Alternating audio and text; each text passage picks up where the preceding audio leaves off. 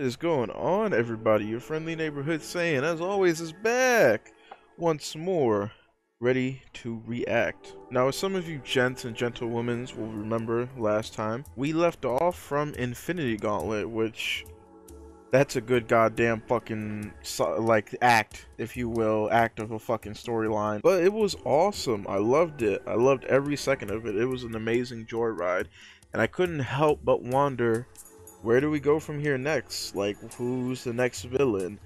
What's the next part of the story that's set to take place after the Infinity Gauntlet? And the base premise of the story is primarily like weird things are happening all over again. Like, there are doppelgangers popping up that look like exact duplicates, except more monstrous like of certain heroes on Earth. Like, for example, Spider-Man fights an exact replica of him that I believe has 6 or 8 arms.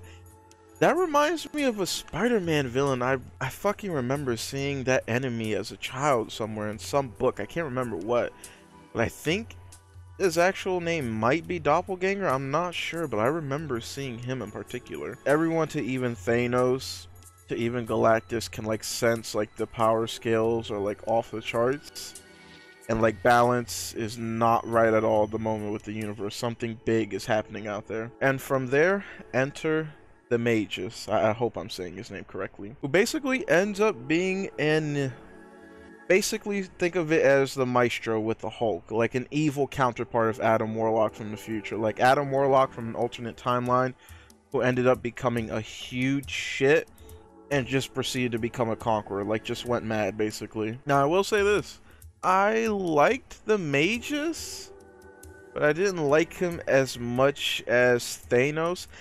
Okay, let me elaborate on that. It's not because Thanos is always going to be Thanos. It's not that. Like, I love Thanos to death. But in terms of, how should I say this? In terms of, like, their complex motivations for doing some of these things. Like, yeah, a lot of people at first glance would be like, oh, like, yeah, Thanos is fucking crazy. He's just insane. That's his only motivation.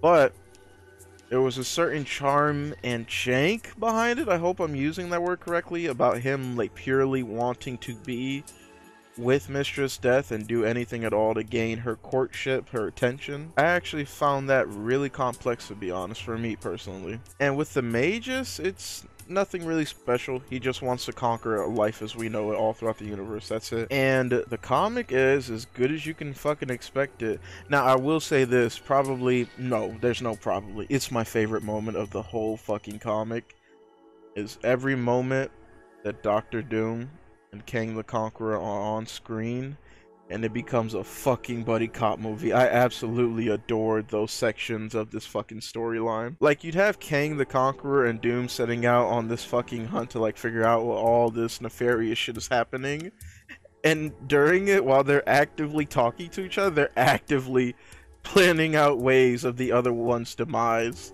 in the process. It's the fucking best. I absolutely loved it. And yeah, man, it pretty much, it was good.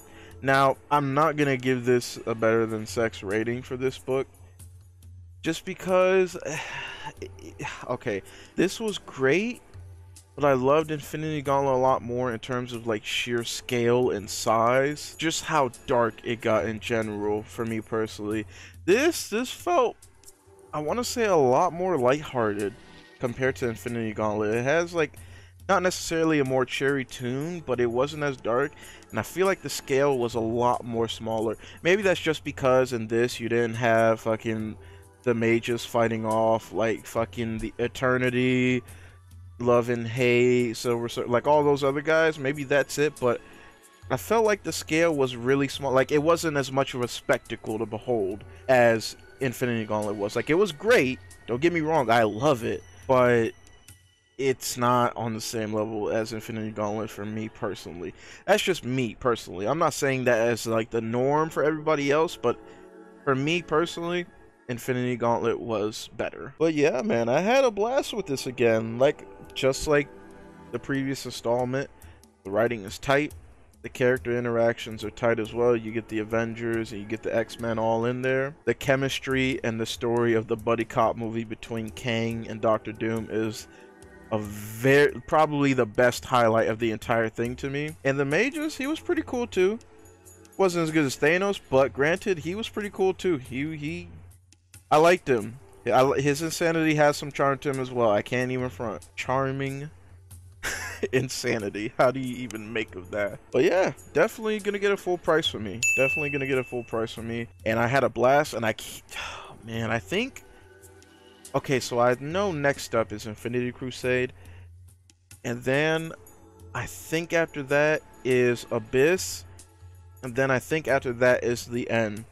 So we still have a good 3 more sagas to go, and I cannot wait to see where we go from here. But as always, if y'all like what I had to say, don't forget to like your likes, comment your comments, sub your subs, share your shares. I will see y'all on the next video, and as always, peace and chicken grease.